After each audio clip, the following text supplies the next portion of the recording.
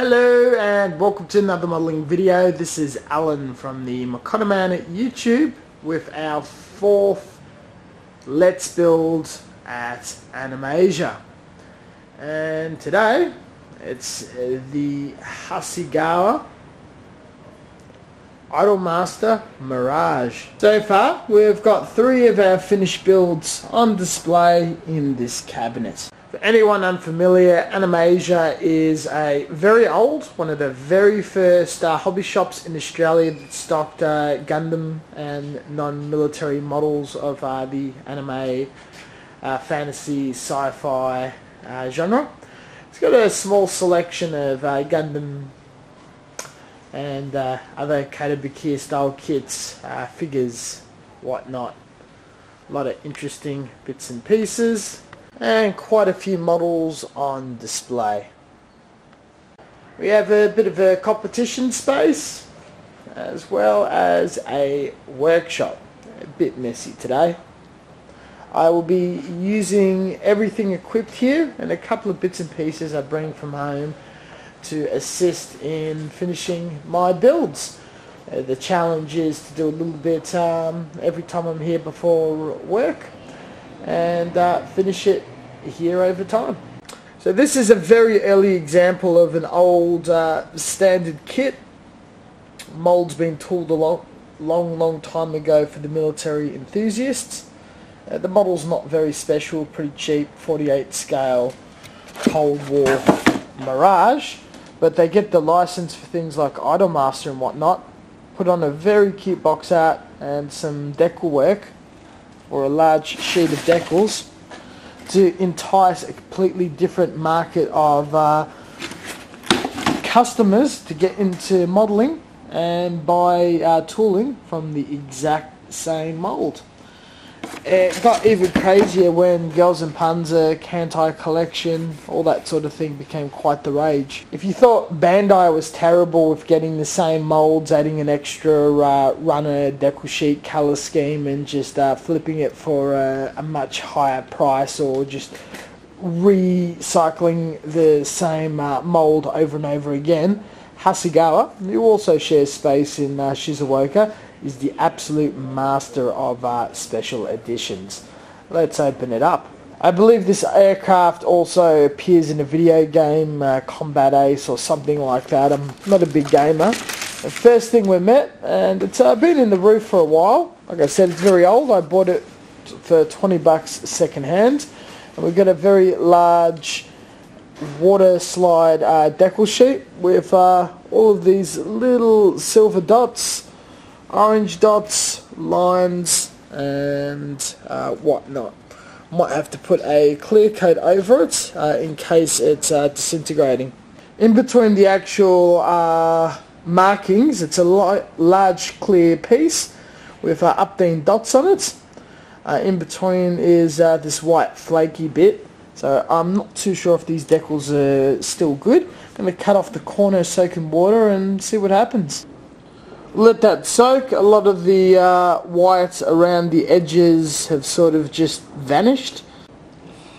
The decal works without issue, slides quite easily. It did split, but that's probably because I was impatient. I'll put it on a surface to make sure, though the decals should be definitely fine by the moving factor.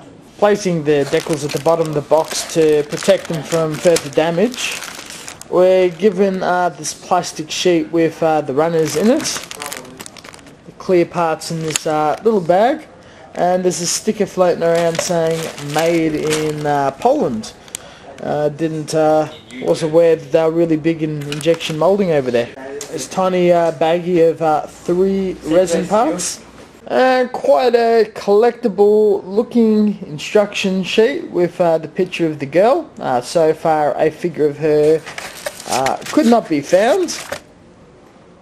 And a comprehensive, very large colour guide of all the markings and colour scheme.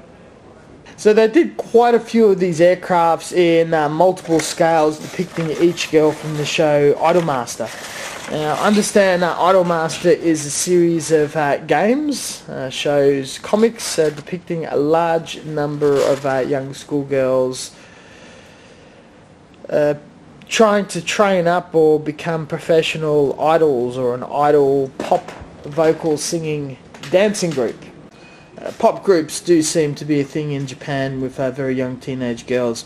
It's got the parts breakdown, the colour guide using Mr. Hobby colours by the looks of it, and straight into the instructions. They seem clear enough. You get the internals, pilot, all of that sort of stuff. Doesn't look too complex. Mostly everything focused around the cockpit and landing gear, and the rest of it just slips straight together. Do have to mask the canopy a bit. The challenge is all going to be in this scheme of painting it straight orange. Might mask off to do the nose cone, and the rest of it is going to just be pure decal work, clear coat and polishing to get all these dots and white lines and everything in just right, as well as rescribe the panels a bit deeper and run a black wash throughout. It's going to be quite a challenge. It's double-sided. It's just going to be mostly a masking thing. You can definitely tell just by the very small parts count that this is a very, very old model. Relies on a bit of raised detail. The mold's a bit leaky, so there's flash galore, and the cockpit pilot is quite basic, sort of like 80s style. Looks like the kit was released sometime around the early 2010s, late 2000s, so it was right with this estimate. I remember as a time all the hobby shops everywhere in Japan, everyone was selling these and people just buying them up, being a fan of the franchise. Though I just really never saw many people buy it to the point where online websites are just selling them cheap. I think I bought one or two. And I have no interest in the aircraft or the character, though this was practically given to me for nothing, and I set it aside to build it with no expectations. There is a bit of cracks in the decal, so that could be fixed, since evidence that works quite well still applies. So we've got no excuse but to build it. It should be a lot quicker of an experience than predicted. But due to how much of a challenge this will be with seam lines and fitting and whatnot of such a vintage kit being paraded as something newer by the very modern box art, I could see how this would have turned off a lot of people with mixed interests off modelling or buying it and just never pulling it off. You can tell that this is definitely from the Frog Airfix era, as you've got a central very, very thick sprue, and you keep getting thinner as it branches out into arteries, and you don't have a frame around it, so it's quite flimsy, and it's prone for parts breaking off and getting in all sorts of trouble. And looking quite close, you can see there's a heat deformation on the sprues. And the edges of those missiles are pretty much more than a 1mm thick flash. Anyone that only purely glues it together, and because it's already pre-coloured, the idea is to just quickly glue it together, chuck on the decals, and you're done. It won't be a very pleasing finish, so we'll put a little more effort than that into it following the instruction. Not too sure when this resin will play its part, but we'll find out. The clear pieces, parts cut out, get a nice close look in that cockpit, nubs cut, trimmed down with a knife, sanded, as well as all the flash around the edge where moulded, also sanded. This process will need to be required to be done to all parts. This is the collection of tools we'll be using. The cement will stick things together. There's no ability of snapping or parts holding together without glue. Again, an older style kit, what I'm used to from my childhood. The console's glued in the cockpit. Once cemented in, it's going to turn into a putty state. It'll take a few hours to dry it until it can be handled sufficiently. Parts chopped out, these nubs here are very annoying to remove. I just cut them across, leaving as much excess as possible to trim off. Parts cleaned up. The flash around the chair was particularly nasty. We've got the first half glued. We'll let that set quite a bit before we stick the second half to avoid movement or adjusting later on, scouring of plastic. Got the seat that can fit in there. We're not going to glue it in yet, so we can glue in the control stick. The seat is most likely going to have to be painted a different colour to the rest of the assembly. We will find that out. Now, to my distress, in the colour guide, it's all in Japanese. I've got the H series colours for the... Oh, I've got the H series colours for the Mr. Hobby acrylic range. So I can just Google that and find out what they are, what's suitable to paint the cockpit colours. But right now my hands are a bit tired, so I can assemble, I can prime, but I can't paint until the next session after I run off with a list and write things down.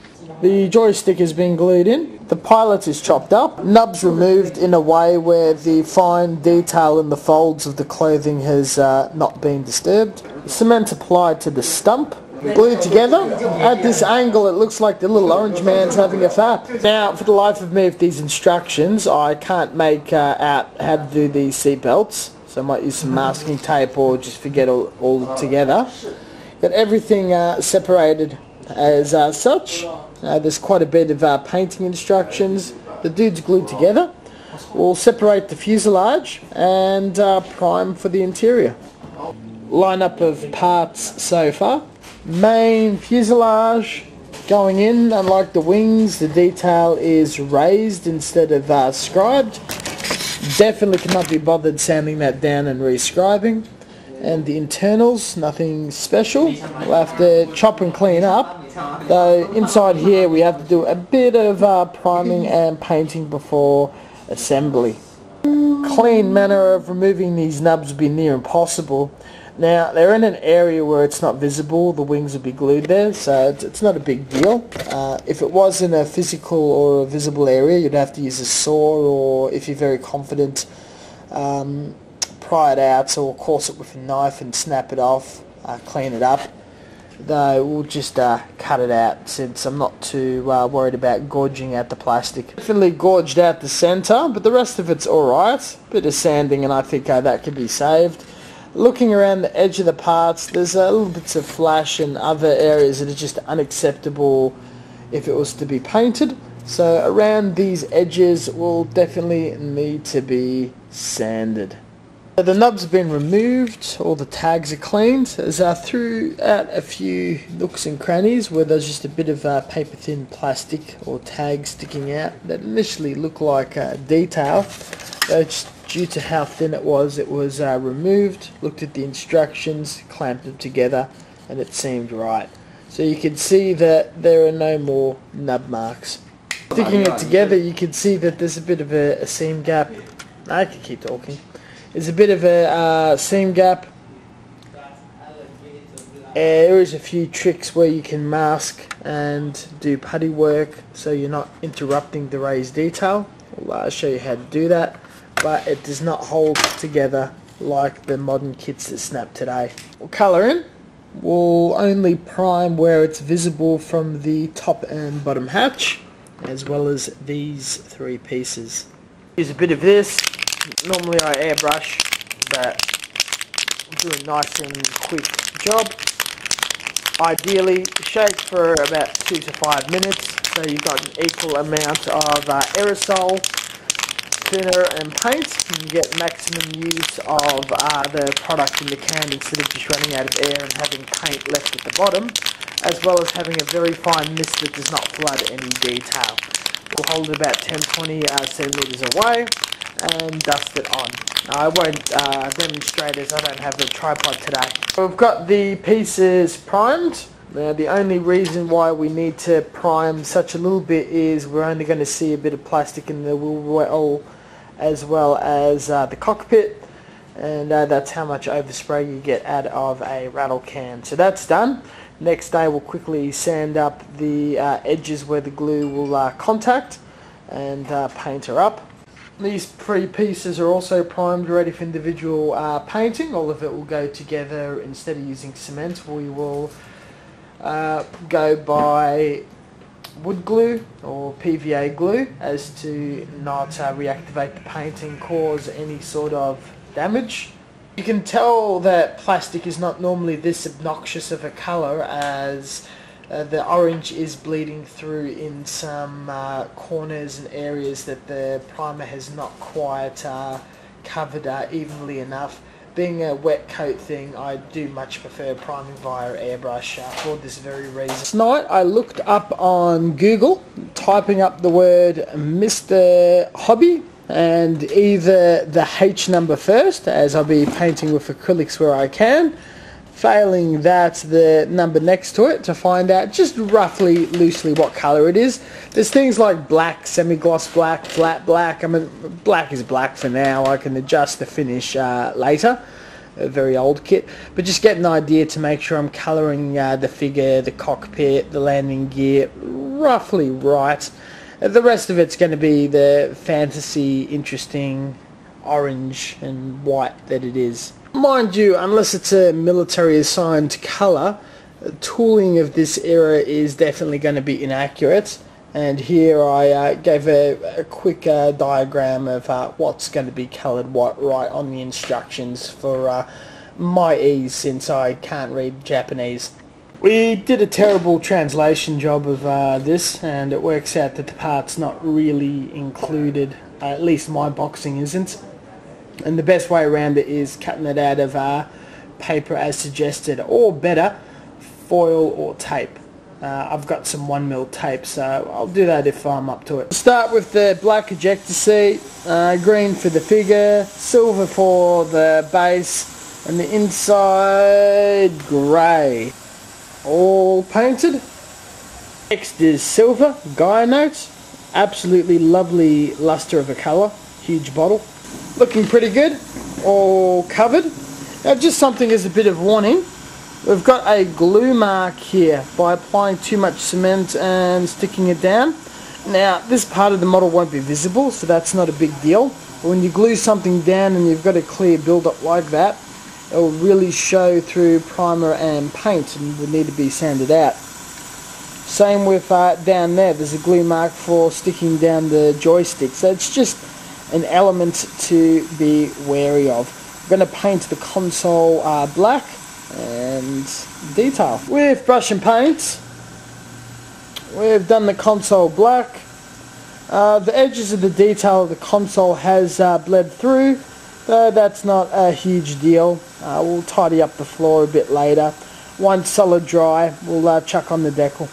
When not hand painting, I've been using the Ophir airbrush and a Hyacinth compressor with tank. Figure will be painted in camo green, just happens to be the right shade by chance, laying around. Completely green, even coverage. You can see the bleed is no longer an issue. As per instructions, the black details are painted in. Dry brushed a bit of different tone of green. Did the helmet white. It will need a second coat due to the transparency and nature of the colour. I sprayed the inside grey and just a touch of tinge of green. The inside of the cockpit's been neatened up. Painted his little mask, dry brushing, touched up his helmet even further. We'll give him a wash. Tamir accent colour. His clothing creases and detail are very deep, so it looks a tad over exaggerated. About right for the period. Though through the cockpit of the canopy, it shouldn't be too noticeable. It's roughly the right colours. The panel has been cut out, soak that in some water for a little while. The decal has been applied, as well as a bit of a clear coat. The side panels probably should be black to match it all together. More of an artistic choice. We'll do that and dry brush a bit of silver. Black paint was overly thin, so the silver controls have come through very nicely. It's a lot less work for me. We'll glue down the chair and the pilot. For parts that are painted, instead of cement, I like to use PVA or wood glue. Dries clear, very slow drying, but most importantly not being a solvent. It bonds parts together without reactivating or disturbing the paint. So I can definitely work at my leisure. Bit of cotton Q-tip and a blob of glue. Blob of glue in the cockpit, some at the bottom of the seat. We'll just sandwich it together, all together. Should dry clear as such. Same thing with the figure. And there you go. Now I know a lot of people like to put aftermarket parts, the seat belts, all those other things. I'm not overly fussed. I'm not going to be that focused on it. Though, for my first properly done cockpit in an aircraft in many, many years, can't complain too much. So that's good as done. That's as far as we've gotten. We'll close up and pick it up next week. For the sake of putting and drying, I always find it a bit funny that things like missiles are done at the very end, where you have to glue, wait a day, dry, sand, put back together. I like to do these all the same with guns and similar detail on Gundams much earlier.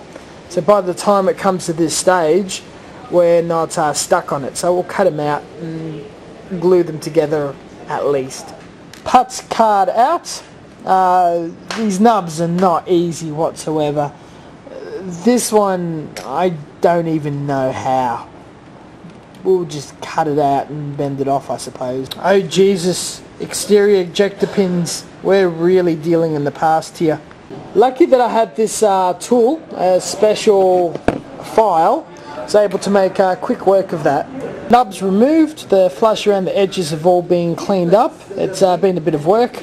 The other side for comparisons. We'll cement it all together. Glued, applied, nicely cemented. The extra thin will fit in that nice little slit and just pop it in. The fuel tank is all glued together nicely. Got Mr. Dissolved putty, which is really, really smooth and has a filling property. A micro Q-tip. We were able to dab right across the seams, which would be very easy to sand with light grit sandpaper during the next session. Independently prime it. I might remove those plastic nubs and replace them with actual brass pins and have it being able to be attached later. So we can check if there's any imperfections before the painting stage, or maybe even paint it early. No matter how you put this down, the putty's going to touch something and get messed up, so I'll skewer it up for about 15 or so minutes before putting it away, allowing it to skin over and putty up in a harder but not ready to touch surface. So the edges where the glue is going to stick has a bit of primer on it from painting the internals. With just a bit of sandpaper, we're able to remove that layer off so glue or cement can properly adhere. Do the same to the other side. Done. And we are back at it again. The putty is dried. Some 800 2000 grit, which is whatever was laying around. All sanded and polished. Next, a big batch of Tamir primer, filled up and ready to go.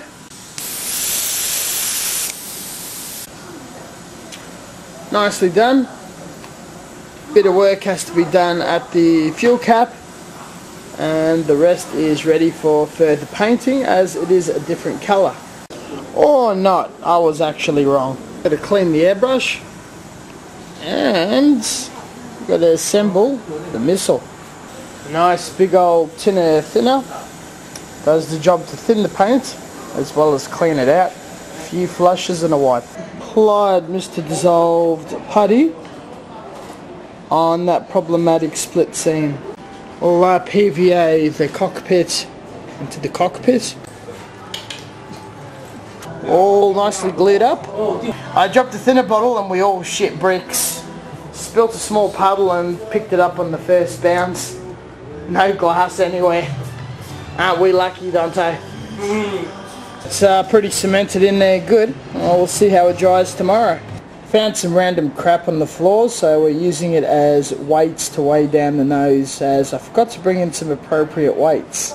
The seam line sunk, as it does when things dry and shrink.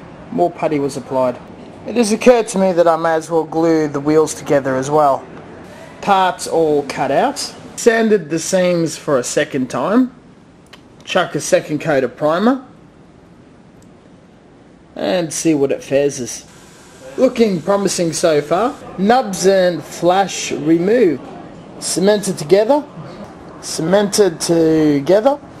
Doing a dry test fit. Walls are thick enough for glue. You can see where the pegs stick into each other. That's just to help the glue hold together and guide into place and not to stay in place like a snap kit. We'll put some cement in while holding the fin.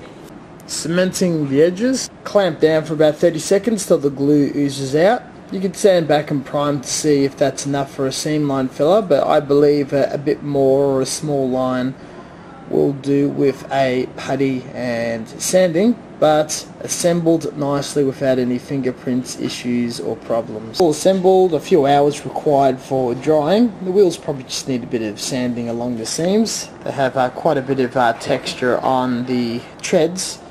The armaments themselves will need to be suspended and puttied. Small parts safekeeping, dissolved putty and a micro Q-tip, and most of our armaments together and drying. I think it's important to talk about time period for drying and whatnot, as this is done in a few hours over multiple days instead of a larger, longer term sitting session.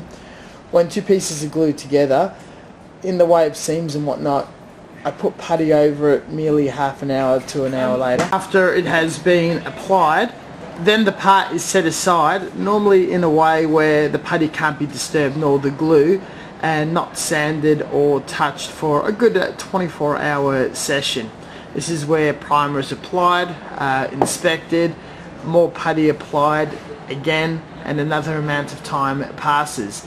The same with the PVA. PVA is very slow drying, takes a while to get clear and gummy. When the cockpit or the pilot was glued in, those components weren't touched for a good 24-hour period. So something that comes together like this, it is definitely a several session project and something you can't put together mostly in one sitting, such as a Gundam or some 70-second kits. We're attempting this instruction now. Did not make a lot of sense to me exactly how it goes in, so I did some foreshadowing and having a look at multiple parts of the instructions right here to see what it looks like, and the majority of the wall is actually on the inside and need to be coloured before it could be, or the two fuselage halves are glued together. You can still see the seam in the actual sketch CAD drawing. So we'll cut them out, glue them in, and put the whole thing together. Remove from runners. Now normally what that means is a component is being removed. It would be these pull parts all cleaned up. A dry test fit, and it actually clicks into place, so it's safe to chuck in some cement. Cemented in generously. Stupid fire alarm. I suppose we'll deal with it. We've got the two components glued in. Had to be a bit sensitive with that one. We'll paint them. Gynote silver and brush. Keep your brushes clean. The points or the very points in a points format. And you can always get some nice hand painting going. So that's all done. Well, this is going to be all glued up, so may as well use the inner of the fuselage to hold our glue palette. I honestly haven't done this in years, especially something this big, probably when I was 15 or something. I got lazy, so I glued the Q-tip inside the fuselage. Got the inner bit of the cockpit ready to seal at the other side, and some more nose weight, which is this part I found underneath the table, so it should give it enough weight. Got one over there. The bottom and the wing of aircraft are very heavy, so they have a tendency of sitting on their rear side, so a little bit of weight in the nose balances it out fairly nicely. So it's something that most aircraft modelers practice. We'll glue the edges with Tamiya cement and see how we go, hoping it all fits together nicely. The edges are cemented quite thickly. Let's sandwich. Got to really solidly clamp it down with two hands. Normally rubber bands or something else are used, but I don't mind if the seam's slightly open as long as I can putty it down and sand it. finally glued in one piece, but it's going to cause us some issues unless we reinforce it. And I propose putting a bit of super glue around the edges, letting that sink in, and then putting on top. Around the edges have had a small amount of super glue applied into the seam. Now the reason why I did that is it is a poor fit filler. It's not going to level it out nice enough where I sand it and it's going to look flat. What it is going to do is be a very strong binder inside of that seam line. Putty is very good at leveling off, sanding off and being flat, though any sort of change in the plastic expanding and retracting, any sort of force or measures can make it split over time, especially some putties being quite soft. I find putting super glue in first just holds it and bonds it to a superior strength where it's going to stay as is, and then putty going on top of that to be sanded down and holding its shape. You'll get the best of both worlds in 2 layers. It is extra work, but I haven't had any problems with the models that I applied this technique on. Now the importance of this model is it does split at certain points. I put super glue in it. I'm going to be putting a very thick, some squadron putty through it all, sand it back, and a later session of the dissolved putty. So there's going to be a couple of rounds of sanding, putting and priming to get it absolutely right, because unfortunately right down the centre there's no major decals that are going to be applied to hide things. I was also careful not to have the super glue or glues drool over the raised detail. Being an old kid, it doesn't have panel detail. Very difficult to sculpt, though not entirely impossible. And ran a bit of super glue down the seam on the inside of the model for added strength. So practically, in short, we are doing step 6. I forgot to mention it's also important to put putty over super glue, as super glue is a harder material than plastic, and if you just sand super glue you're going to be wearing down more plastic than the glue, thus leaving a raised ugly area. Using squadron putty, we've got the seam all the way around covered, as well as there. Sanding next. This is dried and it's looking really good, nothing has split. We'll call that a day. Back again. I think I may have a little bit of sanding to do. Wheels are sanded. We won't have to touch that until the wheel assembly goes together. Now the armament missiles to our right, we've sanded it with 800 and buffed it up with a few thousand. To the left it still has its putty intact. To the naked eye it's very not so noticeable. You might be able to feel it with your finger. Once primer goes on, you will see a surface tension consistency difference, which we will clean up the left and then prime. Sanding all finished up. Looks absolutely spot on. We'll see after drying if nothing doesn't sink. Done! The removal of this seam is going to take a couple of attempts.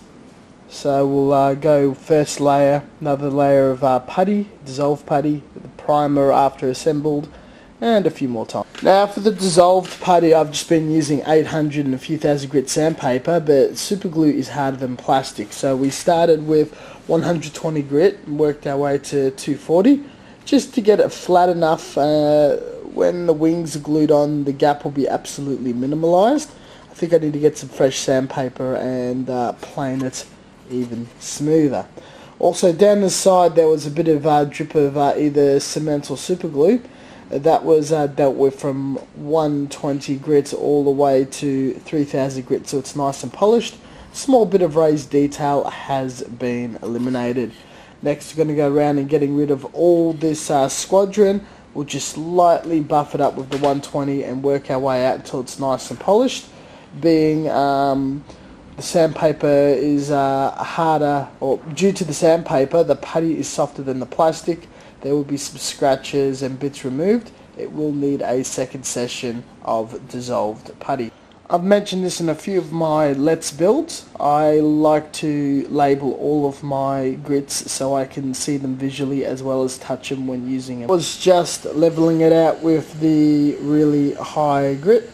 Getting through with the next grit, 240. You can see it's a bit creamy from the powder mixed with water. Gave the bottom a final sanding with the nifty U-Star files, and the seams have been nicely sanded all the way to the highest grit of a few thousand, so these joints should be pretty good, but we'll go one more round with some dissolved. While I'm at it, I've done some follow-up putty on these armaments and all applied. We'll give it overnight to dry, we'll sand it tomorrow and continue assembly. Store it so putty is not damaged. Allowed overnight to dry. Sanded all the putty around the seams. We will mask the canopy, but shall save this step for last. Clear components. Appropriate time to pull out the god hands. Do a double cut. I am so upset. So now we have the ultimate nipper. Let's risk the cut down the side and see what happens. Not too happy about that. How about that? It worked. The edge has been trimmed and polished to the best of my ability with 4000 grit sandpaper and a knife. Fits well enough, so that is not a problem. Mask up the canopy with masking tape. Got SMS as well as Tamir as example. We'll just lay it on and cut along the edge to see if that works. It's stuck on, and I made a marking of the edge of the glass. We'll put a knife in, cut it out and peel back. This process is completely tedious and not fun whatsoever. Well, that took way too long to do, so I should mask the clear bit. It'll be see-through, it'll be the last bit to paint, peel off and glue once the model's 100% done, so we don't have the same fogging issues we did with the Star Wars kit. Following these steps, I'll glue the bottom wing first, and we've got to chop out a bit of material. Then for seam line purposes, add the upper wings last. The fact that my wings are not fitting well is a very, very poor state of affairs. Trimmed a bit that won't be very visible. Look at the metal build, hey, new toy.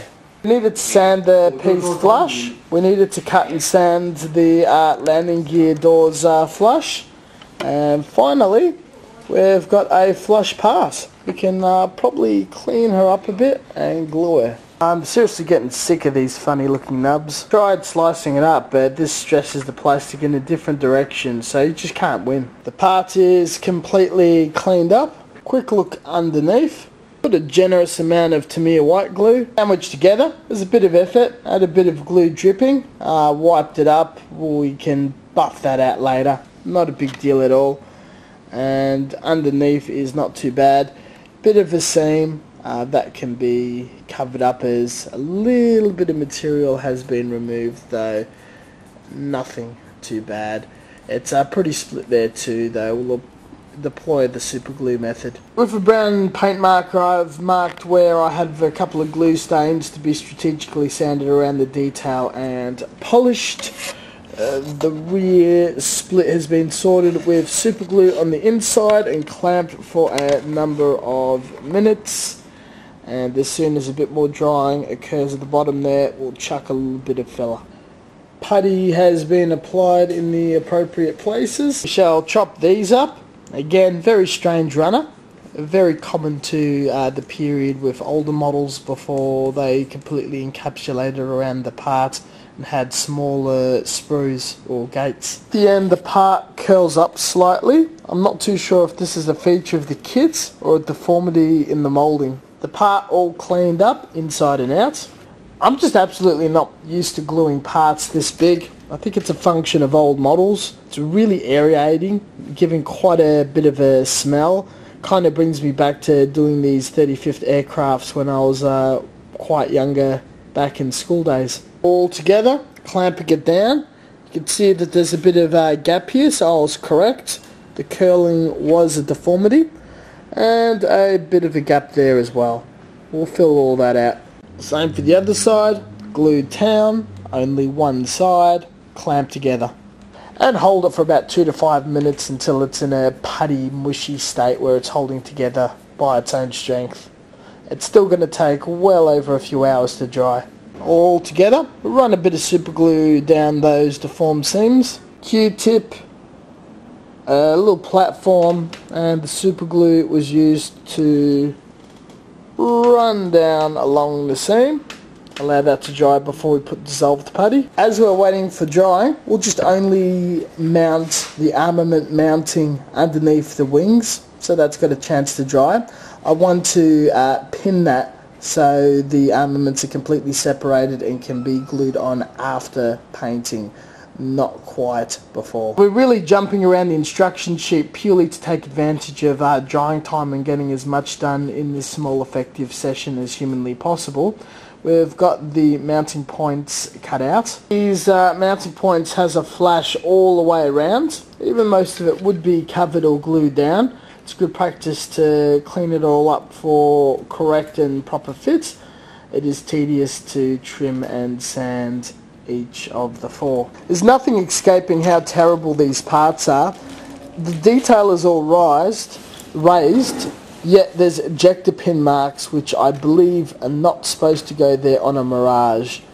I'm unfortunately going to have to leave them on there, but there are decal work and painting schemes that go over it that should make it not as obvious with the lack of a sludge wash or any weathering. All cleaned. One nub is larger than the other, which fits in these holes. We'll cement the back of them and stick them in. They do hold on their own, so it shouldn't be too much effort after glue has been applied. Just notice some sort of copyright mark, and gone. All glued into place, as straight as I can humanly get it. Standing up the wing bits, and that should be about it for the week. We'll come back and continue after several days. Hello, and we are back. So I found this book, the Master Mr. Hobby book, an updated version. I haven't seen one of these in a few years, and it sort of just gives you a rundown, the compatibility and all the different products across the Mr. Hobby range that has particular uses or normal modelling application, from candy coats, clear, metallics, military, whatnot, their acrylics, enamels and lacquers. It gives you tips from everything across Gundam to tanks and whatnot. And it goes into a great amount of detail on things like how top coats work, the pigments sit for clear or matte, the accretion line, and it's a pretty in-depth hand painting and airbrushing techniques, maintenance theory, all that sort of thing. So if you get your hands on one of these in English or Japanese, especially if you're on the beginner to intermediate spectrum of the hobby, or just after a complete catalogue of everything that's available and you don't know the difference between Mr. Surfacer 500 and Mr. Surfacer 1500, this isn't really a bad book. Now, going straight into the build, it's been a week since we touched it. Let's have a little peek inside. The fuselage is mostly together. The seams have been re-puttied with Mr. Dissolved Putty. There's some other bits that's got a rougher putty. We've got lots and lots of sanding to do, and luckily we notated where a lot of that work has to be done. The armaments are looking pretty good, and there's a little bit more to add. But for now, we're probably going to do something to protect those decals. I'm going to pour a little bit into this container. Probably use a fair whack of this product, and onto our decal sheets we've got outlined lines of the confines of the clear part of the decal. And where we have the decal, it's got this almost scattered or frosted finish, but the paper itself is definitely starting to break up and not looking too good. So we're going to give it an extra layer of protection via the future by looking at the outline, like here, the 765, and just spreading a bit of extra clear right on top, just for the purpose of making it stronger. Don't apply it too wet, because it actually is going to soak up and lift the decal, affect the backing, of it, and that's not going to be very good. So just lightly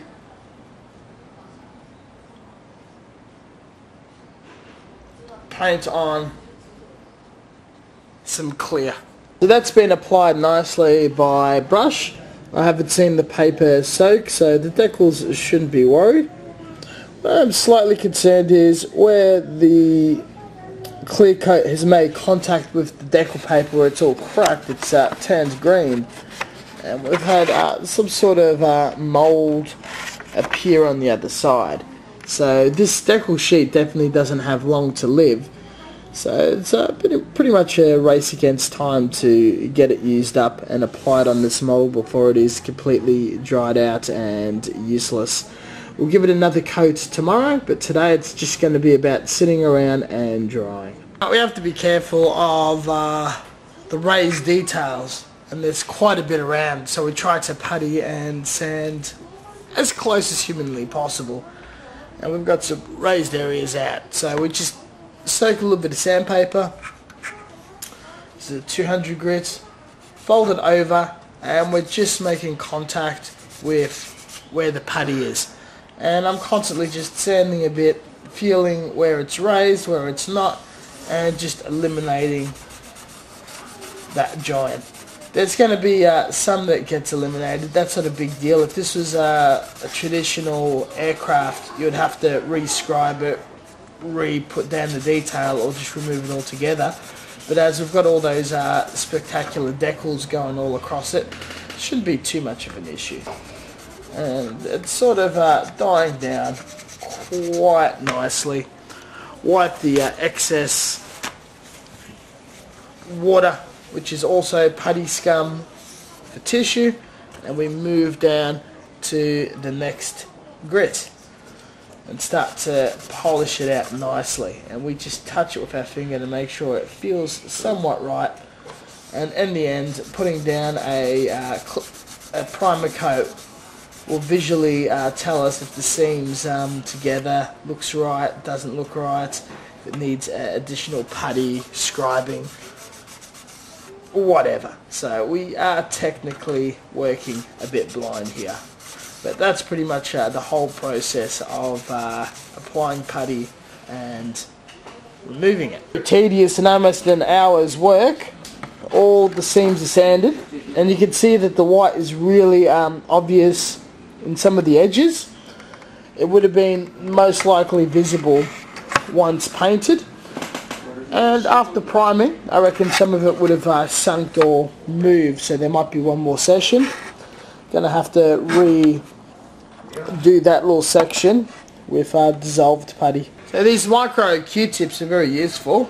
It's just a basic case of dip and dab, colour in where the previous putty was, to make sure that any tiny air bubbles, cracks or whatnot are completely covered.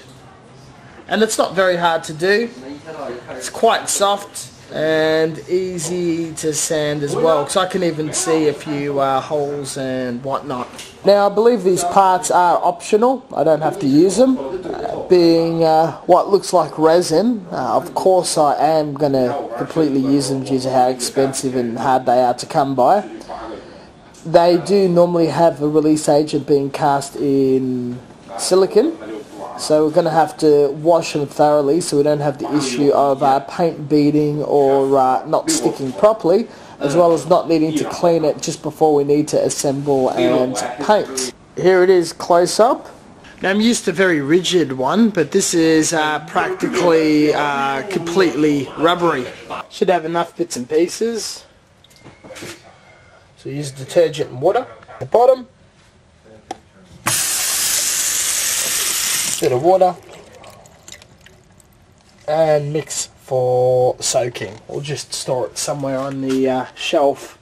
I don't want to put the camera too high because there's a porno figure. Parts, give it a dip and pretty good scrub to make sure we're getting all the good soap water action all over the place, and all the little details, nook crannies, whatnot. And then we shall let it soak in this fluid overnight and rinse it a few times, give it a light sanding. And that should make it absolutely appropriate for holding paint. Pretty handy to communicate why someone shouldn't tip your green water down the sink. Completely out of order for the convenience and ease of the build. Running gear always last. Assemble the engine pieces. In the double cut method, and when they talk about that, what you're doing is you're cutting a fair amount of distance away. So the nubs are way over exaggerated. Same goes for this one. And there will be a second step of inspecting for flash, further imperfections and join marks. And as I'm confident that these are cylinders that don't have flash marks, you can see right here that there's been a spillage from the mould, and we've got a bit of excess plastic sticking out that doesn't need to be there. We'll also run some sandpaper over it. It's just a matter of fact of just carving it off, and around this whole rim we're going to hit it with some sandpaper. So why double cut? So do a second cut, nice and close. These are fairly thin bladed nippers. You remove the last of the nub hobby knife and some sandpaper file, whatever you desire. Wear it down, and since there's a bit of a line that's going all the way around, we're going to sand the whole circumference. So this part we noticed had a bit of flash around the ring, so what we're going to do is just lightly sand it to make sure anything we can't see with our eyes is completely eliminated. And at an angle, focusing on the edge, we're just sanding it back nice and flat. I've also noticed there's a bit of flash at the top here, so just at the very top we're giving it a bit of a sand, and this is just a small amount of detail that gives your models that slight sharp and very, very neat look when it's at the old frog monogram age of casting and detail. We've got some 15,000 grit sandpaper, and just over the whole surface we're going to rough it up a bit, give it a bit of a polish, making sure that any of the last remnants is all gone, and just making the plastic more open for taking primer, paints, all of that sort of thing. And this is a full process part. Most things cut off the tree for, or runners for this project, has gone through this sort of process. All the parts are cleaned up. Other side. Any cement is going to do. I've got the Tamiya regular. It's quite strong and can bond everything from ABS to styrene together. We're going to bond the parts together as there is no way of snap fitting or connection. Adhesion has to be done. So we've added a bit of glue into there. Pick up the part with our knife and just place it in there nicely.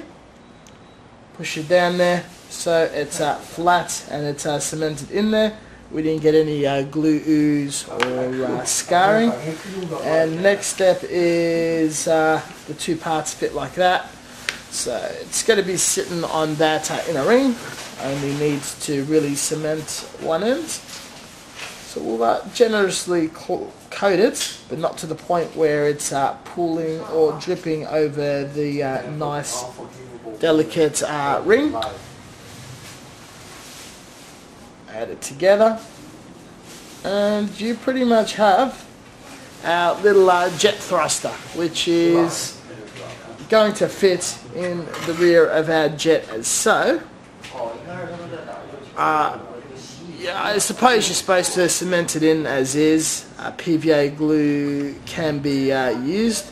I'll have it painted separately so we can focus on getting a little bit of blue and burnt iron and all that sort of jazz. I randomly cemented a bit of sprue on top so I can hold that with the pegs during the painting process. Taking a look at the intake parts. An hour or a few hours later, that weird mould colour has sort of disappeared, and we could tell the difference between the decal paper and the edge of the water slides themselves. So we'll do another coat tomorrow.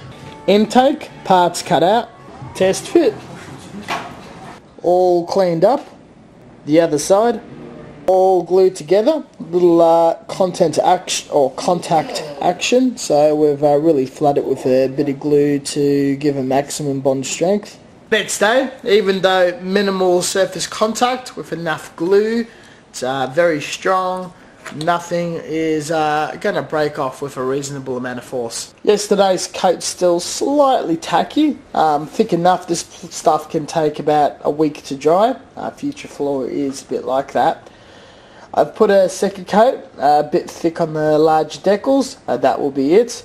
Won't touch this for a week, and hopefully it will deal with the cracks and damage in the decals, so we've got a stronger surface to play with when adjusting it on the model. Always test fitting. Chuck the thruster in and we can see there's a slight gap. That is due to this piece here being probably half a mil too high. So we'll sand it down a bit for a while. It's nice and flat, and keep test fitting until we got a flush fit. Fit is pretty flush.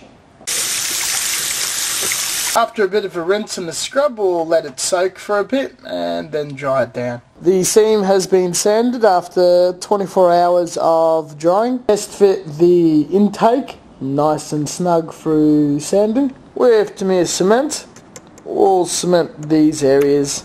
Glued into place, putty around applied, blue dots to indicate where to sand next session. Missiles cut out, all cleaned up. We're going to give it another crack for another week. Besides the boneyard of airbrushes, the desk has been cleaned up, and our project is getting closer and closer to the painting stage. The intake, you can tell the difference between the sand and polished one and the one with fresh putty on it, besides the fact that there's dotted Gundam lines all over it. The plastic is more filtered out and a pastel colour. It's worn from sanding and the lines are quite small, very smooth to the touch, and here the putty is still very, very rough. So there's been quite a bit of sanding. Same with the bottom, using 400, 800 grit sandpaper wet, and polishing it up with a couple of thousand grit. The seams are all nicely sanded up. Primer and the follow-up will tell if it's completely satisfactory. The armaments are going to need to be removable for painting, for decal work, and finally attached at the very end. These little holes are not going to cut it. That hole there has been drilled further as the fuselage is on the other side, and it has a nice tight fit for this 1.5mm brass rod as well as the drill bit. We're going to remove the nipple off our fuel tank here and also put a rod. To do that, it's really nothing hard. The hardest bit is getting it centered. So we take it off, and because it's not painted, we know where we are exactly drilling. And to make sure we're drilling absolutely straight and narrow, I'm going to stab the knife right in the center of the orange hole, very carefully,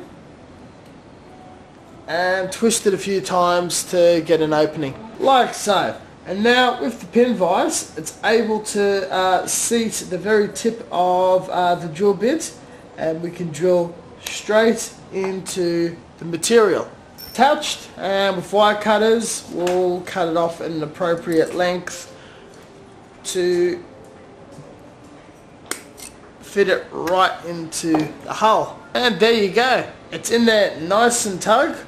It actually takes weight, and it's completely removable. We're going to do the rest with the armaments but I'll putty up the little gap created by the narrow passage of the hole. Get a marking, so we've got a pin right where the armament sits in comfortably, or missile. Holes have been marked out with a point of a knife, all drilled out, plugged in, reasonable amount of stability. The pins cannot be seen fairly easily. One does drop out, or it's not at the moment. Liquor PVA glue after painting and it'll be there permanently. The missiles haven't been finished and need more sanding, so I put an S on it to remind me and a little bit of more putty. But we've got ourselves a pin and a hole to attach. Last one, the missile, a hole drilled, pinned and all. Due to how thin it was really hard, and you can see there's a bit of stress on the actual missile itself. A paint and primer will cover that up. We'll give it a bit of sanding to get rid of raised plastic. The peg is noticeable, but once all painted it'll just be sort of like the attachment point is a little longer, so won't really be noticeable. We'll also finish putting it up and putting it aside for sanding. All the holes drilled out, all the armaments with pins. Now dealing with these extra bits, be gluing 2 of the resin radars, which I ignored this a while ago. I need to cut out a small section from the wing. The resin piece is already cleaned up.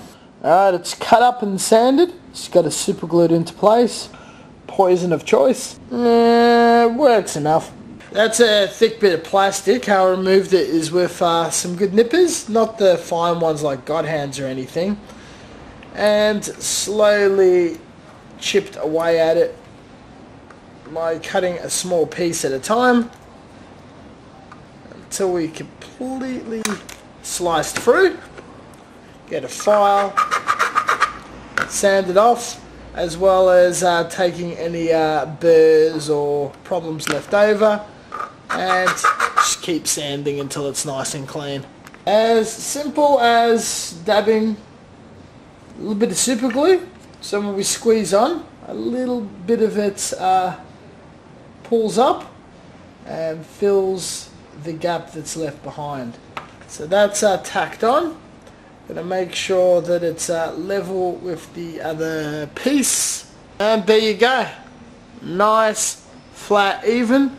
Once the super glue dries a bit, we'll get some putty on it and sand it during the next session. Last is this piece, being resin, nice and brittle, just cuts off absolutely beautifully. I actually prefer it due to how much flex as a material over styrene. Wet the file a bit, which I've already pre-done, and some wet sandpaper, bit of sandpaper, nice and wet, wear out those edges so we don't have a fine joining line all the way around. This has been casted very, very finely, so there isn't a lot of work required. And finally, did the same thing with the other 2 pieces, the aerials, by the way. This component is the refueling part, so we can do mid-air refueling or some nonsense. Polish it up, so we're roughing up the part a bit, and it's going to adhere to paint, glue, all of that jazz. Now on the aircraft, I just need to recheck with the reference. It's going to attach somewhere here. So we'll just dab a bit of super glue on and asphyxiate it. The instruction shows that it's very close to the canopy and it should be glued when the canopy is already down. It's some risky business, we won't do that, so we'll attempt it how it is right now and do some post sanding later if there's any fitting issues. I was very worried about the connection integrity, and just by pretty much the membrane of a few cells, I drilled about 1 centimeter into this piece without damaging it and put a hole in here, so it should be able to attach very nicely without ever breaking in future. We'll super glue it in. Resin attached, not too noticeable, but it's definitely mission accomplished. Chuck a bit of putty on the aerials. Good old squadron putty for a big gap. And it's just as easy as applying it, dabbing it on, spreading it out as appropriate, not going over any detail or causing any problems. Wipe off some excess in a minute. Chuck some dissolved putty on top, and hopefully it'll be a one sand process. All puttied up. There we go. So that should fuse into the body very, very nicely. Same goes here. The pin makes me really at ease, as that's not going to fall off. And that just has so much surface presence, it's not going to come off. The anchor points where the resin has been attached has been sanded from all the putty applied. So it should feel fairly seamless from the plastic to the aerial or the fuel intake. The armaments have also been resanded and puttied from where they've had anchor points attached to stick in the vehicle. Getting near the end of construction, we're going to assemble the front landing gear. Parts removed, 1 mil removed on each side. It is a tad too much, but virtually not noticeable unless you look underneath. Clicks in perfectly where it holds into place without glue. Will glue regardless. Assembled with cement and cemented in place. Final step is assembling the landing gear. It's not very clear in how it goes together. We'll do a few dry fits, but we'll remove the parts and clean up first. Now we've done a test fit, no glue, makes all sense. We'll start a sub-assembly. All the parts cleaned up. Pegs from the landing gear does not fit in the tyres too well, so excess glue is used to fill and strengthen. All assembled. Got the wheels and assembly mostly done. All built, and to be absolutely honest, I'm completely burnt out from working on this any further. The cleanup and fitting has been a very, very long journey. We've done some basic masks of the bottom of the canopy parts for priming and painting, as well as covering up the cockpit as to not get any paint on it. Going to prime everything up and have a look for any errors or faults. I have a big batch of pre-thinned Tamiya primer ready to just shake with a ball bearing in it and add straight to the airbrush.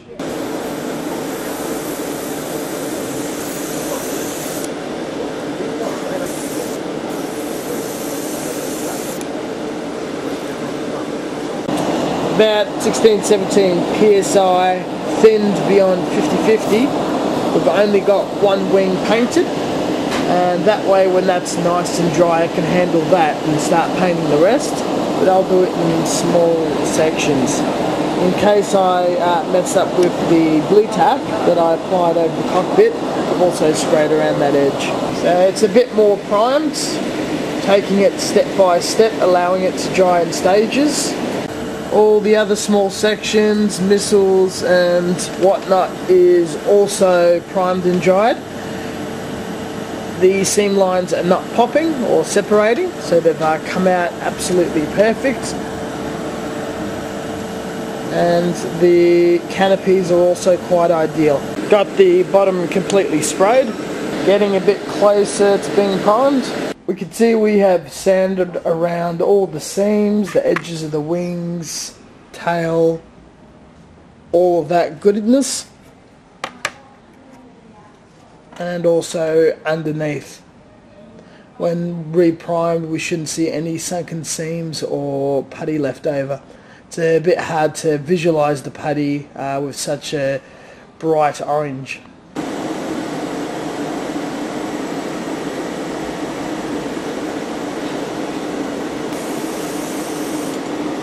What you just saw was adding pre-mixed Tamiya primer into the airbrush, a pinch of thinner, and using the bubble jet technique to mix it all up.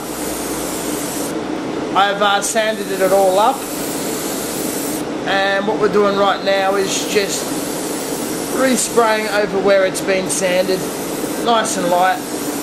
We're going to do all angles of the aircraft except for the wing that I'm holding on to. and we'll spray that a little later once everything else is nice and dry. There's not much to it. When I'm done, just clean it up and empty it. We have a tighter, nice grey finish, less imperfections. There is a bit of white around the nose cone, the wingspan, the tail, all that sort of thing. And they do come in decal form, though sometimes it is just easier to paint certain aspects by airbrush and masking rather than messing with larger decals. So we'll be spraying those, letting it dry, and next week masking it. Lacquer white to sit on the primer once that's dried. We're back for another week. We've painted in the little jets, so it should give us a bit of a pre-shade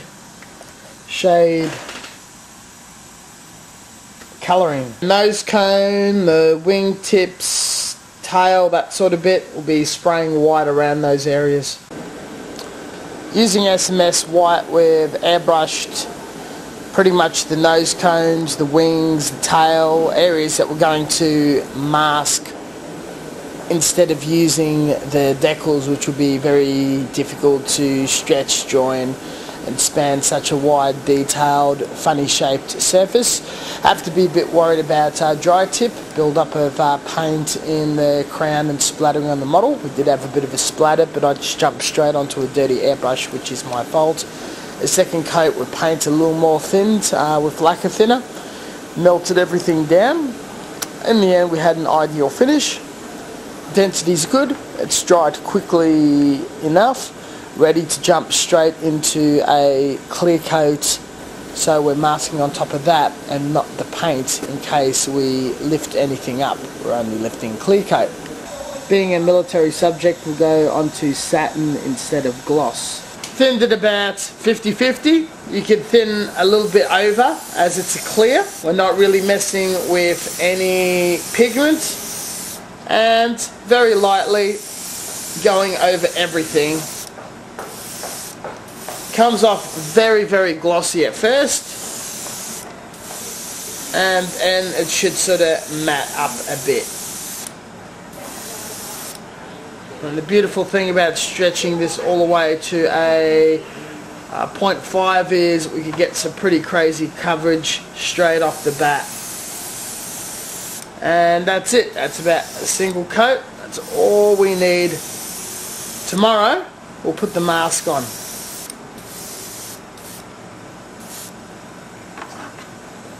And that is that. Painted the tips of the armaments, and the aircraft is drying nicely. Adding masking tape around the nose. Very small strips, the end folded over for easy picking, and applied across. You want to use small strips so they don't wrinkle and paint goes underneath, rather than lots of big strips which can cause issues. It is more time consuming, but it'll yield a better finish. We've done the exact same thing with the missile tips. Never be conservative with masking tape. It's reasonably cheap, so overlap and don't consider it waste, as you're not going to ruin your paint's model, or particularly the underbit. A clear coat has been put as a reminder, and about a week has been allowed to dry. You only need a few days, but I've just been away from this place for that long, or not working on the project. Now, it takes a lot of extra time and tape, but the beauty of folding over the ends of each piece, or most pieces, and putting some on top of others, when it takes time to remove them, you just pinch and pull up quite swiftly yet smoothly, instead of digging with your fingernail into the paintwork or the plastic to take the tape off. Removing the tape can be quite a worrisome process, especially if you fear you're going to lift the paint. Removing any sort of issues that can occur prematurely is ideal. Prevention over a cure. Got the two ends taped up, which have to go along the length, both on top and underneath. The underneath of both sides are done. All of it is taped up. For the colouring, I got fluoro orange, and it looked absolutely terrible.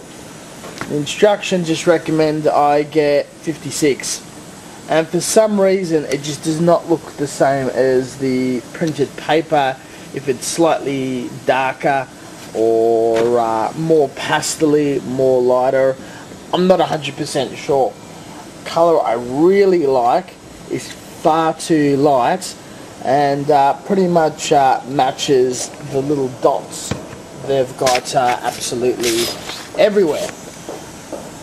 Now this one is even slightly more different, and you can actually tell the difference.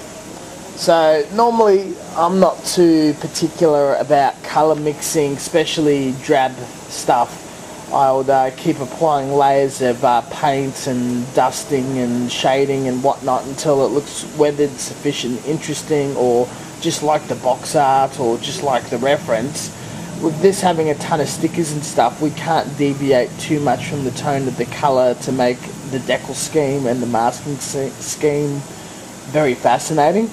So what I'm likely to do is probably add a spot of white and add a bit of this to the mix, and just get something that's a bit lighter, pastel-y and interesting to look at. A few lumps of white pigment, as well as about a mil of white added. It is to me a primer, but lacquer white is lacquer white. Chuck in the SMS. At a 45-degree angle, we paint towards the mask. Got the colour pretty close, so happy about that. We'll also paint the armaments and cockpit first. Panel at a time, no rush. Might go over some areas twice for even coverage. Oranges are very, very light on colour, so it can look weak in some areas. I may have to bump up the fuel tank a second time. Round 2, slowly getting things in coats. It's going to be a slow, long build-up. Coat number 3, going thin some areas, and a nice proper coat underneath. We'll give it a few minutes to dry. A little bit of time to dry, and a few more coats. You can see on the right side it's a bit patchy because paint ran out then, and we'll do an overall spray everywhere, and more of a focus on this wing. The tail also needs to be done last because that's where I'm holding it. Ideally I want to hold it there, but I had to do another touch up, so I'm not too sure what to do. Using Tamiya semi-gloss clear, we're coating the whole aircraft. Took 2 goes on the bottom, 1 go for the tail and the fuselage, and we're just about to do the 2 wings.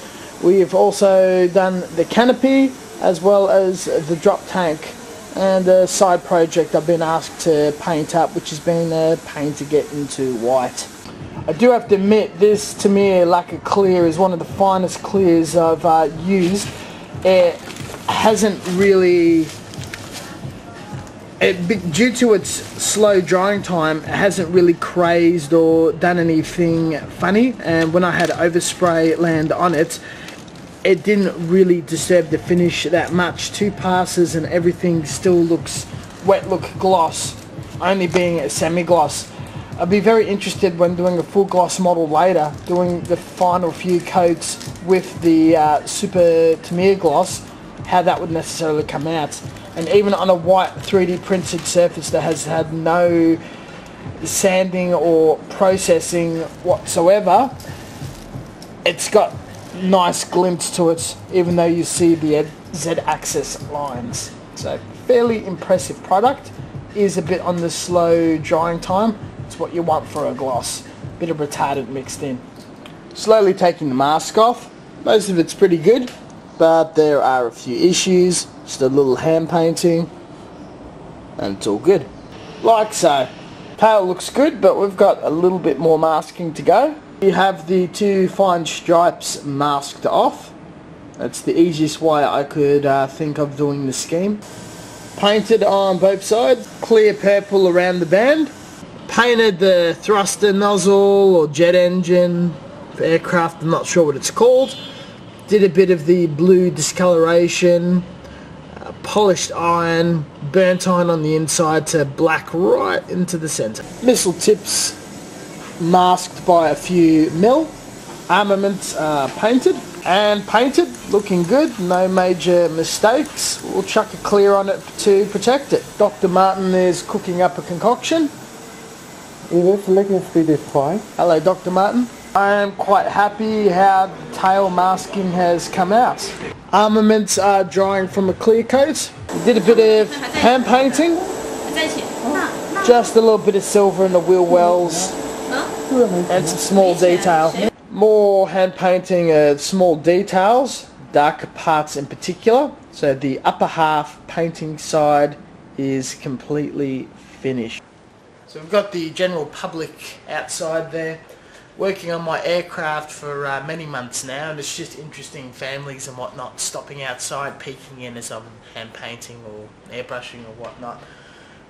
Probably gotten many visitors during the course of this build, and potentially even hundreds over the other one. Pretty interesting doing it in public. So with the landing gear wheels, we paint around the areas that are tricky or borders or hard to reach, and we colour it in. The underside of the aircraft is fully painted, and the wheels are wet and drying, so it's not going to go wheels down for quite a long time. Next we're going to be doing panel line washes. This will lead straight into the very difficult decaling process.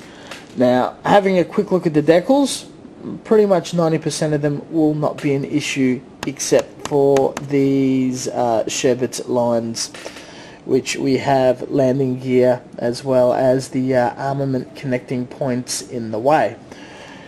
This can still be very possible by making marks, chopping down the lines and placing in installments around these obstacles. So that's going to take a while.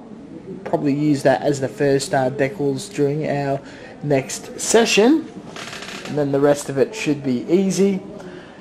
Due to the nature of just being hundreds of markings, a few of them will be placed in the cluster or a general area, clear coated, dried, and if there's decals upon decals, then the second round of decals will be going on top. Other areas such as this big V, which has quite raised details, is going to require the decals to be cut slightly, or some sort of setting or softening agent applied. Panel line accent colour is the right consistency for pin washes, bit too thick for a sludge wash. So using X20 Tamiya thinner, we're going to open it up with a 1:1 ratio and mix it in. This is a lovely CNC metal weathering pad, and you can see how the thinner and the wash dissipates in if it's good enough or not to apply. Make sure to have plenty of tissue or toilet tissue on hand for soaking up excess.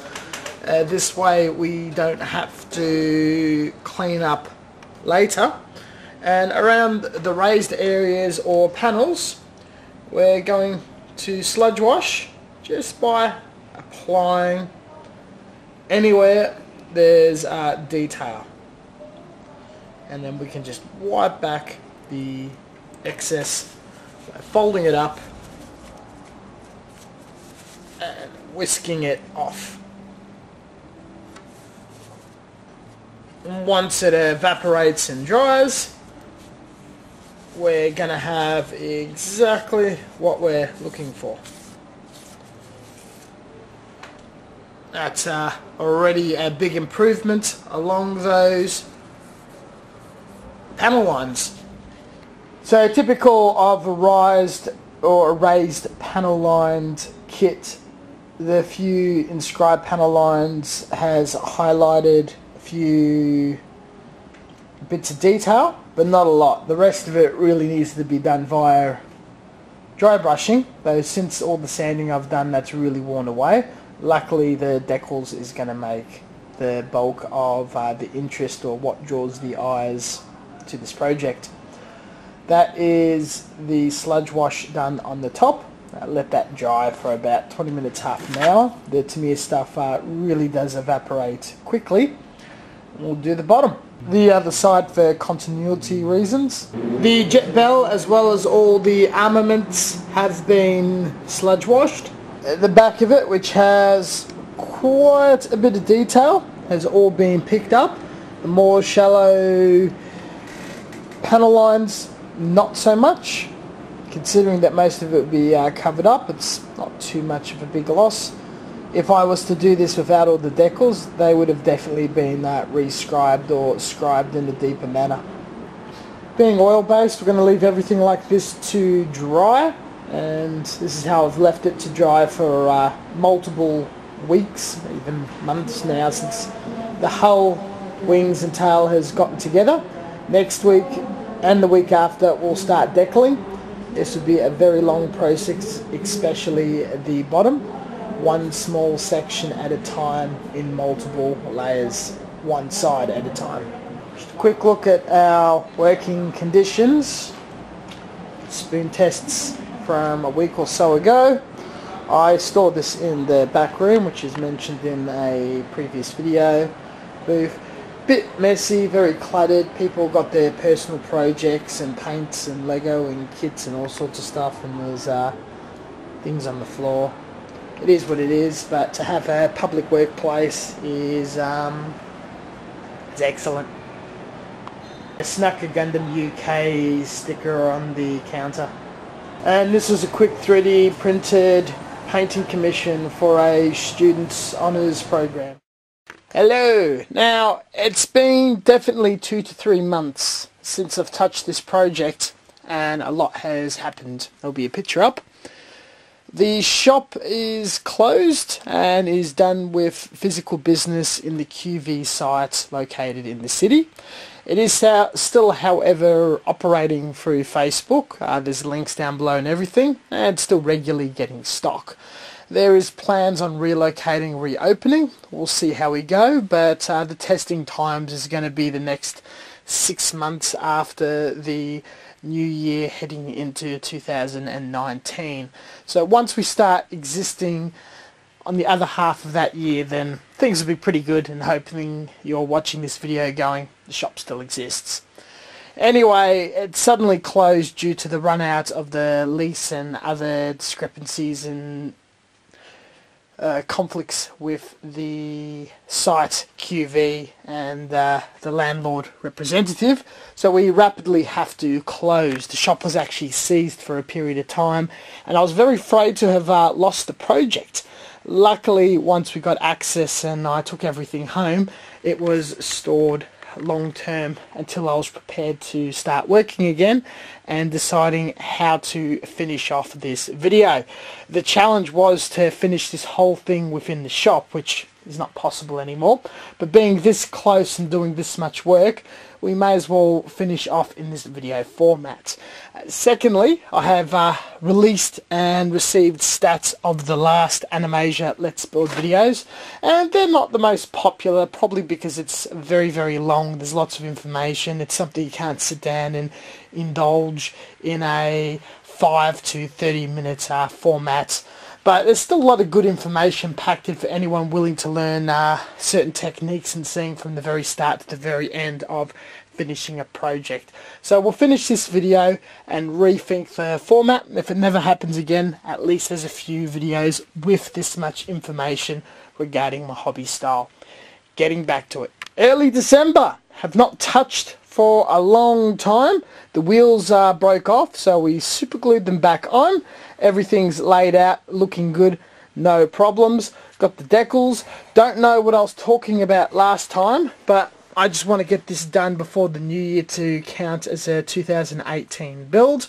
The bottom large decal is going to be a bit of a challenge due to the missile pods actually being there. They should have been attached later.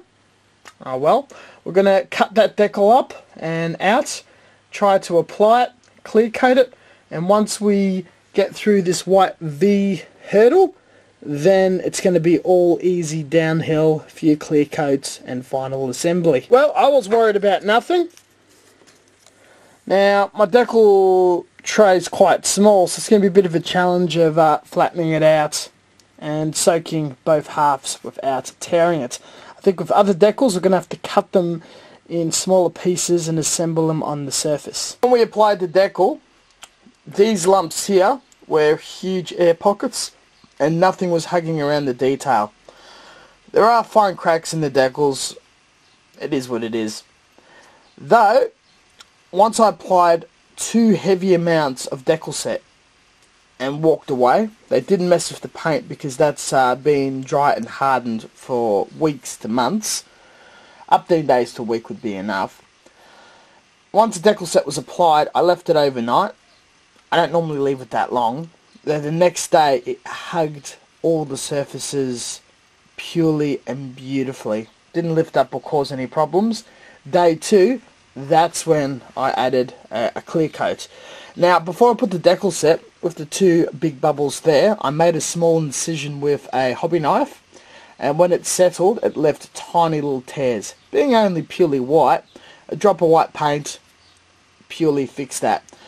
Anything else, I would have put a cut in the decal before I applied it and wet it so it wouldn't have teared, and that would have been absolutely ideal.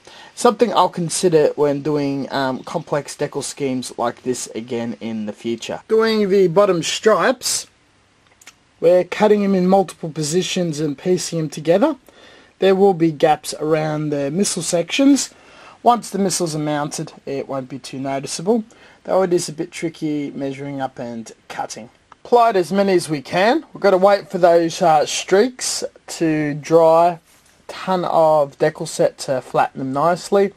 Leave it for a day before we clear coat it.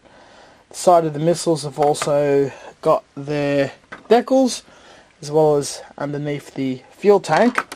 This will receive a top coat. This is the most difficult amount of decals done. We'll wait for it to dry, and then we still have all of that to apply, but a large swash can be added, clear coated, wait, and it's going to take about 9 or 10 sessions to get all the decals on this thing. But being most of it on fairly reasonable detail and nothing too difficult, the most difficult stuff around the wings are done, it's very, very possible. The decals are far too large for my decal tray, so I soak them in different sections over a long period of time until they're nice and soft, as long as possible, and slide them gently. This one did break in half, though sticking it together and putting decal set in so it can really get into those grooves, it's not even noticeable. Layer of decals applied, we'll clear coat it and then add the next layer of detail and whatnot. Doing all the speckly spots, this session will be done tonight. I cut out the large sections, but instead of putting them exactly where they're meant to go, 1 or 2 have hidden tears and whatnot in the swirly bits, and the rest will just be scattered out naturally. So it's the exact amount that was needed to be on there, and the rest is for the front surface, and they'll be the same, just chopped up and placed in random areas so they don't cross things like channels and panels and all that sort of stuff. All the decaling is done on the bottom end. The finish looks a bit iffy as it's all drying and whatnot. We'll start gluing on the munitions. All decals, they came out really, really poorly. I sincerely hope this one works, so I'm going to soak it for the maximum amount of time. And due to the fold, upside down first. And just let that soak up, flip, soak again for a lot longer than necessary. If it breaks, it gets assembled on the surface. Pre-cut decals that are going to be applied during this session. That decal's been in there for about 10 minutes now, so it's time to lift. Okay, we can just apply it straight away now. Now the beautiful thing about this tray is when it's lost you can pull it out of the water, so we're not risking any of the adhesive. Yes, she transferred nice, successfully, easily. There was like the tiniest tear right in the hair. Did not mean to rhyme. Stuck it together. If it clear coats fine, then the most important aspect is pretty much covered. The rest is very easy. Soaking away. Gotta say, and we're going to attempt this one-handed. Coating these decals previously with clear coat, the future, has made a huge difference, and it's just so much easier in not tearing or causing any damage. Instead of using my finger as I did in the last shoot, just a blade, and when everything's lubricated, you lubricate the surface with a bit of water and your finger, and you're able to just slide around easily. It does take a lot longer for it to dry and allow you to put a clear coat on, though the possibility and being potentially able to damage your decals is what's most important. And another excellent thing you can do is right on the paper, not the clear bit, you can stab and pick up. Pretty handy. All done. I'm going to have to put all the circles, but I think some of the caution and warning military marks might go first to create less space for all the spots and dots. About 1 hour ago, I applied a very light coat of lacquer clear, automotive grade, and unlike the white, the big decal did not crack up, break up, disintegrate, or cause any problems. Nor as the little decals. I think it was just that 2 white decals that were problematic, and it's coming out quite nice. The hardest hurdle of this series of steps has definitely been overcome. The rest is putting their little dots on. All of these guys, the white ones are going to be unused as we mask those areas. Overlapping markings and putting some of the warning labels. Cut out the rest of the dots, though some of them have been put on today. All the dots are finished. Clear coat it, and the final text. One more decal session. At the desk I've got some watered down lacquer clear from Super Cheap Auto. Thins twice down, and we'll fin it a bit further in the airbrush cup at my workplace at home. A lot easier to work here than anywhere else really. And I'm able to work quicker as I don't have to worry about getting to the shop or what time I'm heading to work. Bit of a test spray and only 1/2. Just nice and easily. Double wet coat right on all the deckled areas. It's been drying for up to an hour, so there's no water trapped underneath. They're small pieces, so they don't need any decal set.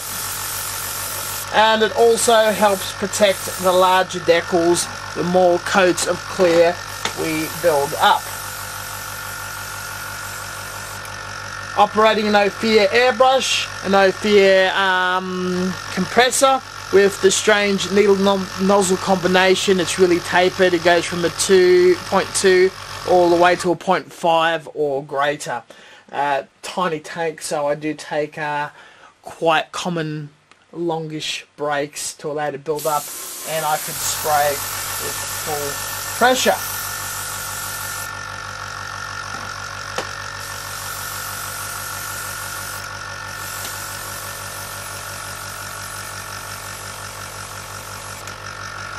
There we go. And to spin it, I pick it up, I touch the bottom, hand on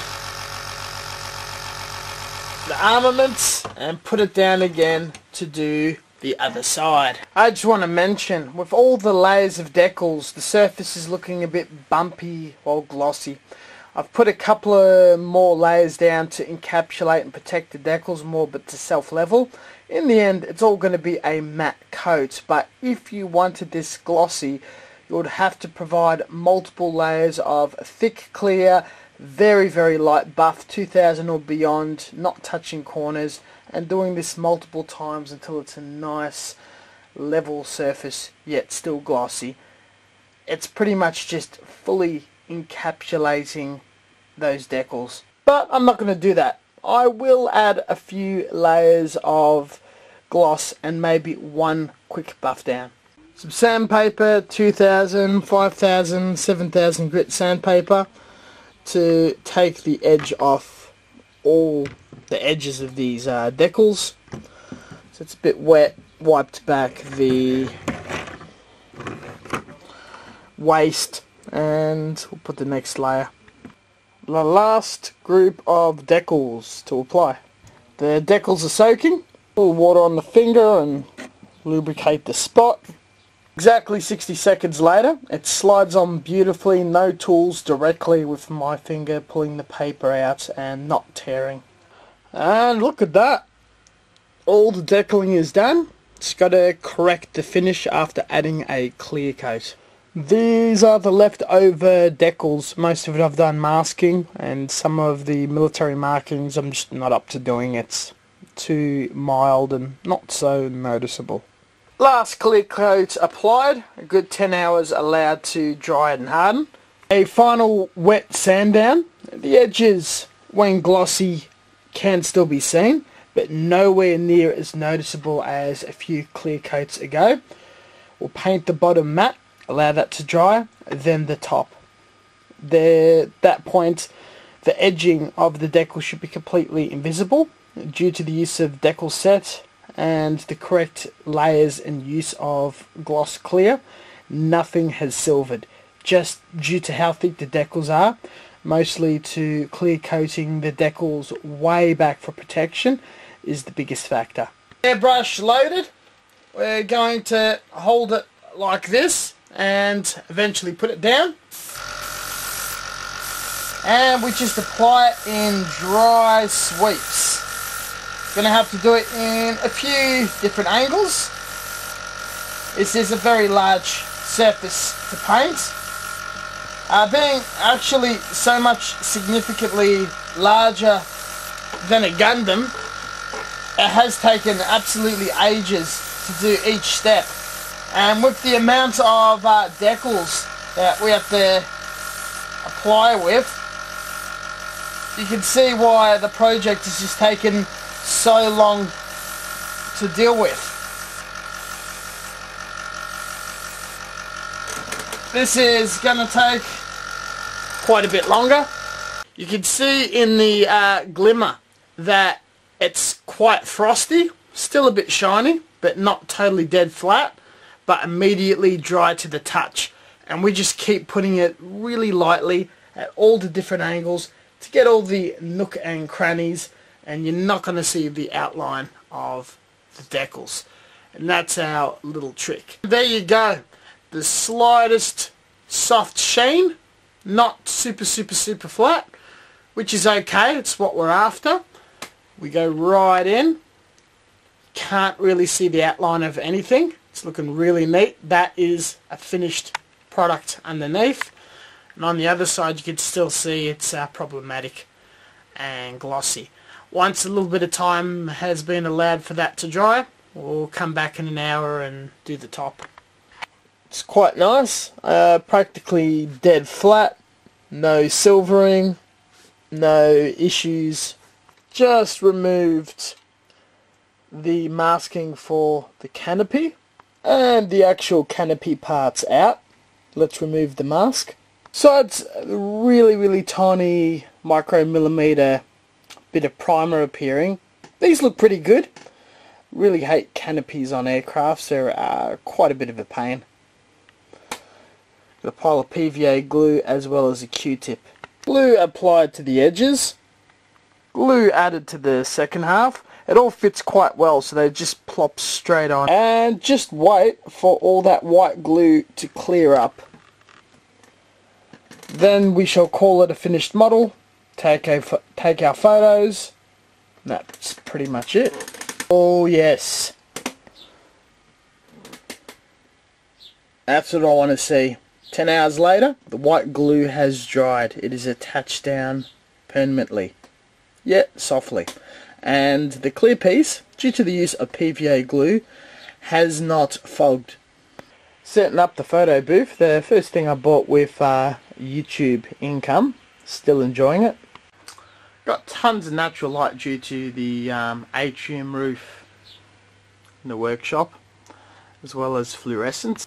The desk is very messy, going to do a big cleanup soon, but that's the place where I always take all my photos. I have an ancient Canon G12. Back in the day it was an amazing camera. There is a newer model, probably all the way up to G20 or something. Realistically, it's almost the same thing in its core base function, though it's got other things like Bluetooth and Wi-Fi abilities.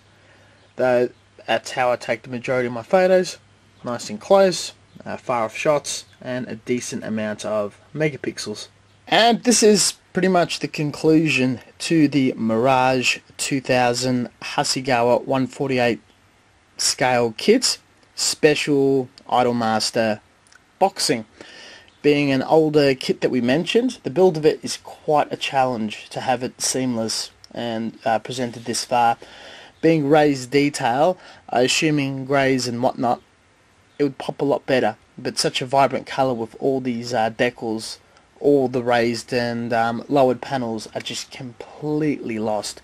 Though you've got enough going on with the attache scheme, the writing, all of the dots, that it's that interesting and fascinating to look at. It's pretty much fun. My build, I can honestly say that I'm happy, though it is absolutely far from perfect. There are a few mistakes that I've made in the build. The build one's not so much noticeable. The wheels have broken off a couple of times, and I should have pinned it no matter what. That way I could have sold it, transported it, done all that sort of thing. The biggest issue is in the paint finish.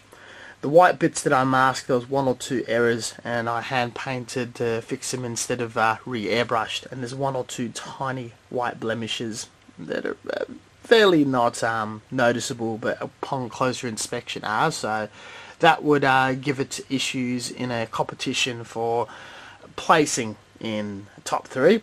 And one or two decals have slightly torn or folded over a bit. Again, not noticeable at all unless you're actually out looking for it.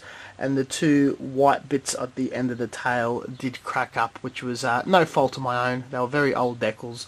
And the fact that I got this far and this close to the finish without them dissolving under the lacquer clear or the decal set is just an absolute miracle. Now, I don't work with aircraft kits a lot. The landing gear is a bit not so fun to deal with, and smaller scale stuff in your 70 seconds, masking the canopies is just an absolute hassle unless it actually comes with a masking kit, and that would determine me if I'm going to buy it and build it or not. And this thing just took so long that when I was building it in the Animasia store, I'd have a little bit of time between in the city and going to work, anywhere between an hour and a half to a little less or a little more. And the fact of just gluing a few pieces together, doing a seam, then putting it down, really stretched this out over 9 months. Now, the challenge couldn't be complete in finishing it in store, as the store did close, though I definitely will leave the video up, even though advertising that location, that shop, is pointless. It's more so of a tribute that such a shop existed with experience of building, and customers can walk in and ask questions and interacting. And again, it took a lot longer as people come in, and I'll stop and have a talk to them, film the process, the steps. It was a visual build where people actually got to interact, see, and be a part of the video without actually appearing on video. And I know a few of you who are in Melbourne who walked in on me doing this or the other two projects also got to experience it. Now, this video is definitely not going to be popular, as it's probably going to be the longest out of all my other content, though just the fact of seeing an older aircraft go step by step, showing that I could do it, my tactics around it, and how you can approach other builds that are just generally unpleasant, very old, or very difficult. It is a challenge that I've always wanted to overcome and present, as there's a ton of these attache models out, attache decal wrap of anime theme or girls or writing and imagery all over a vehicle. It's honestly, I've actually kind of enjoyed the process a bit and very, very pleased. You don't see a lot of them online as they're very old, but mostly that people who are more fan of the franchise or the original show and just not having the model experience up to scratch. At least they can live through it via watching this video. Well, this definitely concludes this presentation. Thank you very much for watching it this far. I pretty much know there's very few of you at this point, though I hope if you're listening to it while playing games or sitting down and watching it thoroughly and going through every deckling stage, my thought, my tactics, all that to achieve this finish has been informative or at least bare minimal entertaining. Bit of housekeeping.